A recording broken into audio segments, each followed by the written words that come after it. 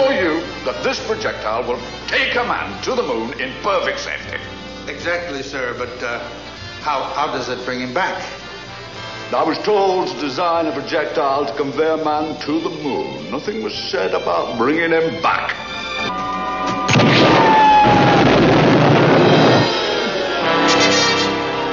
The first ship landing on the moon is going to be designed by Gaylord Sullivan.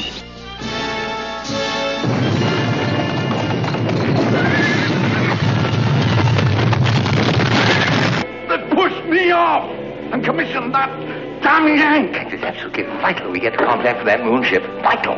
These experiments are of vital importance to the moonship.